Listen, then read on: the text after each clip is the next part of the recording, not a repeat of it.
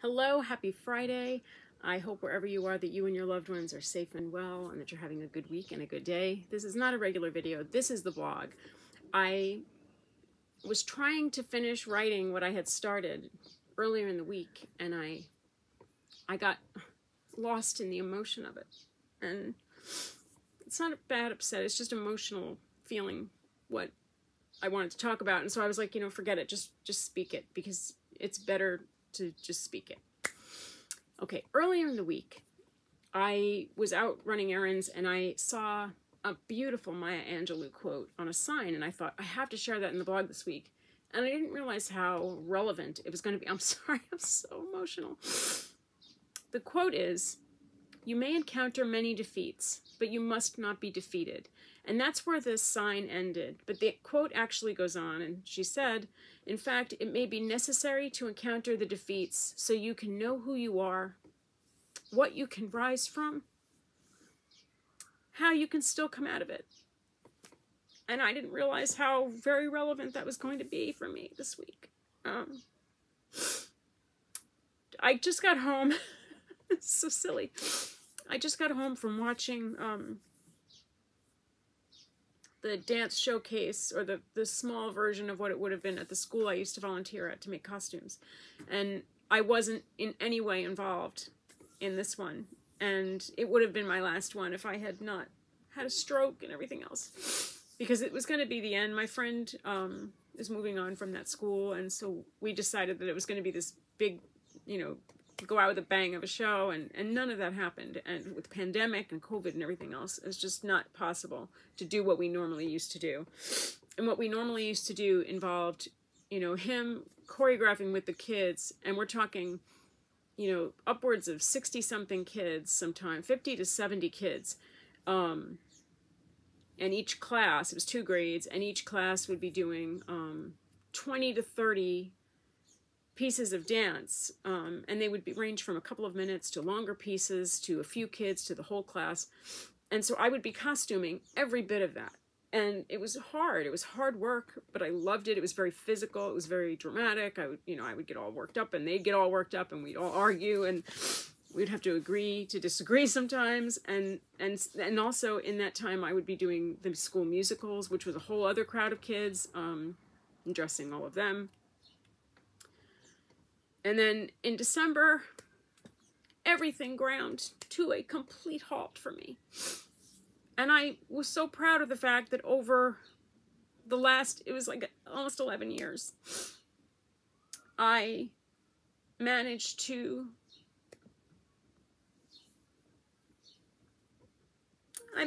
do all of that for so long.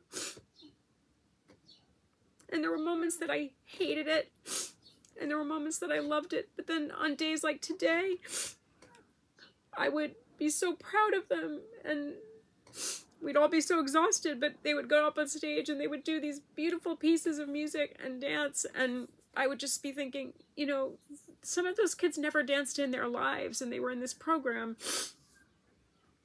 And it was so beautiful to see it all come together. And I knew how hard they had struggled, because I watched it. It would take months to put a show like that together, and we did 2 shows a year. And they would be in class, and I would show up, like 2 months from the date of the show, and start working and seeing what they were doing and get a feel for it, and then pull out all the clothes and match and mismatch and make things and deconstruct things. And it was a lot of work. And I always felt so proud that no matter how much pain I was in by the end, that I had done it with them and for my friend who I adore. And COVID and my health just completely blew that up. So today it was very bittersweet being back in that space, and then watching this group of kids that I really didn't know. I only got to see the 8th graders for a short time in the fall. But when I arrived, and these groups of kids that I didn't even know, they heard I was there, and they were all screaming, and yay, she's here. And I was thinking, I never even met you, but how lovely that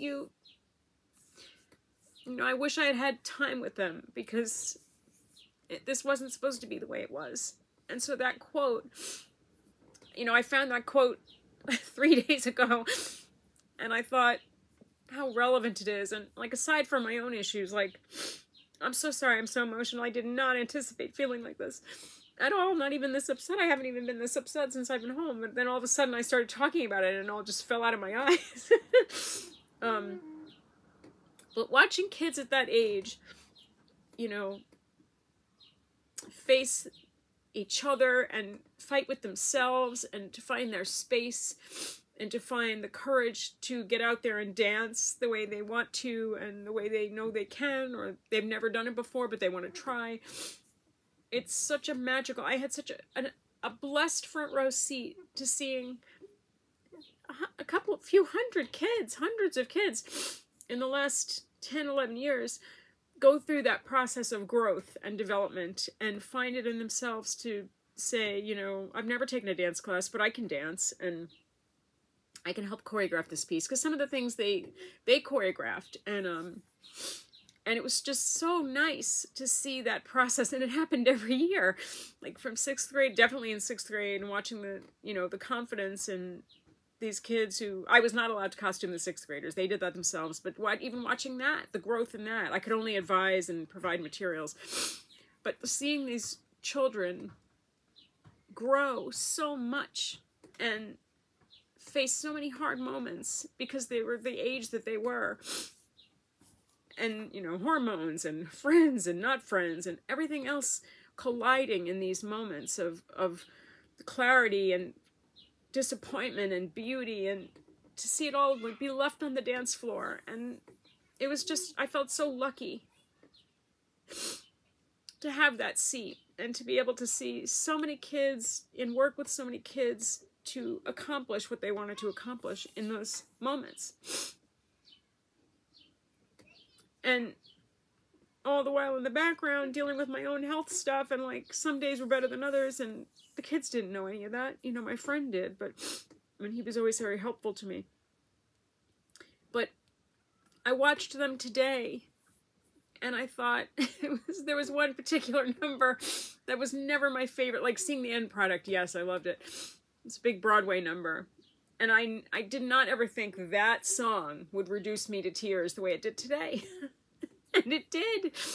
Because I used to, you know, it was hard to costume, and it was very elaborate and, you know, very glitzy. And I mean, it looked beautiful in the end, and we did it. And sometimes we did it twice a year. And I was watching them do it today, and I thought it was like a very glittery cap on a beautiful 10 years. And I wished that I had more time with them. And so that quote that I found 3 days ago about, you know, I have to read it again because now I can't remember the exact pieces of it. You may encounter many defeats, but you must not be defeated. In fact, it may be necessary to encounter the defeats so you can know who you are, what you can rise from, and how you can still come out of it. And my gosh, we spend most of our lives rising up like phoenixes and having disappointment, and that's life. And so much of it is good, but there's so much hard out there, right? And we all face these defeats. But especially when you're chronically ill, man, I think any one of you that's felt this way and had a health scare or a diagnosis that you didn't expect, we can relate to this quote so much, because it's getting a chronic illness diagnosis, there are so many defeats along the way. So many. I'm so sorry. I didn't expect this. But each time we get defeated, we have to rise up from that and remake ourselves and learn ourselves again and figure out who we are and who we're going to be in this new skin of having, you know, fill in the blank, whatever it is. And, you know, it's a constant battle and constant back and forth to feel where we are in that moment and how we're going to deal with it and what we're going to tell our doctors and how many doctors we have to see and blah, blah, blah, blah. It's an on and on and on. Constant back and forth. And I was thinking, when I was walking home, I was thinking about it was so disappointing in December not to get to see their show after all of their hard work. Because we had to postpone it till after the holidays, and I never got to see them, and I didn't get to see them dance, and it was just disappointing. And my friend videotaped it and sent it to me, which was lovely. But it's different when you're in the room and you get to be a part of it, and you know that you supported them in some way. And this is just a very emotional day. I did not expect this. I'm so sorry. But I think you can all relate, even if it's not a health thing. Defeats in work, in school, in relationships with your kids, with your friends, with your family. It's a constant. We rise up from it, and we have to be who we are in that moment and decide if we have to remake ourselves in that moment. And when you're diagnosed with something, my gosh, you are constantly, I've said this before, you are a chameleon, because you constantly have to remake yourself in the skin that you're in then, you know what I mean? And, you know, when I was thinking about the numbness in my left foot, that's new, and I have to deal with that now, and I have to face that, whatever that is, what that means. And am I looking forward to that? No, I'm not, because he's probably going to suggest some, like an EMG or something, which is like, I'm not doing that. You know what I mean? I'll live with the numbness. But back to the quote. We face many defeats, but we must not be defeated. And we can use those moments. And I'm not saying it's a Pollyanna, like, oh, we can take each sad and hard thing and turn it into a victory, because it's not a victory. It's a piece of crap. It's hard. It sucks. But we can find the strength in ourselves and figure out who we're going to be in those moments, who we can trust in those moments, and keep stepping onward. And I'm not saying it's easy, because now I'm stepping with one foot that has bones that are going the wrong way and one foot that is numb on one side. And it's just almost funny, because it's like, excellent, one more thing to add to my medical resume. But I want all of you to, I'm sitting in a very squeaky rocking chair right now. I want all of you to know that even when it's hard, do not forget your power to, you might face another defeat tomorrow or an hour from now, or whatever, but do not let yourself be squashed and stepped on and beaten down by a defeat, because we face these hard things every day. And find groups that are supportive online. You know, my stroke groups and my RSD groups, I cannot thank them enough. My family and the people around you, you know, utilize those resources. Whatever you need to do to be able to get up and face the next defeat. And I know that sounds like flip, but I'm not being flip about it, because I know it's hard, and I know, especially with health, we have no control over what's happening to us at all. Like, people that think that, you're delusional, because we don't, and we don't choose this. This is not what we chose. I would not be choosing this for myself. I would not have chosen to miss out on finishing the year in a better way for the kids and for my friend and I. I wouldn't have had a stroke. I mean, I wouldn't have. But my point is, each time I have faced something that has been very hard, I have remade myself emotionally and physically in some way, and kept going, because I realized that's the only choice that I had, and that's the only choice I have, and I will not let any of this health stuff stop me from loving life and being in life. And now I have to figure out what I'm going to do next. What's my next act? Because physically, the costuming thing it's too much. And maybe I'll go back to it someday, and maybe I'm not done with it, but I'm done with it in the way that I was doing it for the last decade. And that's hard. And that really slammed home today when I was in that auditorium with those kids.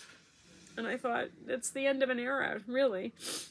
And that's hard, and it's crap, and it hurts, but it's also okay, because I got to be a part of a lot of greatness there, and I'm so grateful.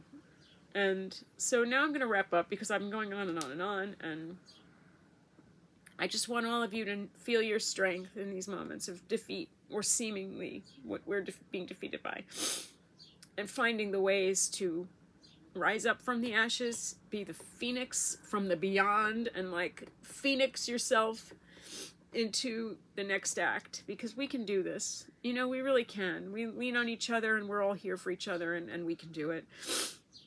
And so I'm going to go get a grip on myself and get ready for my next defeat.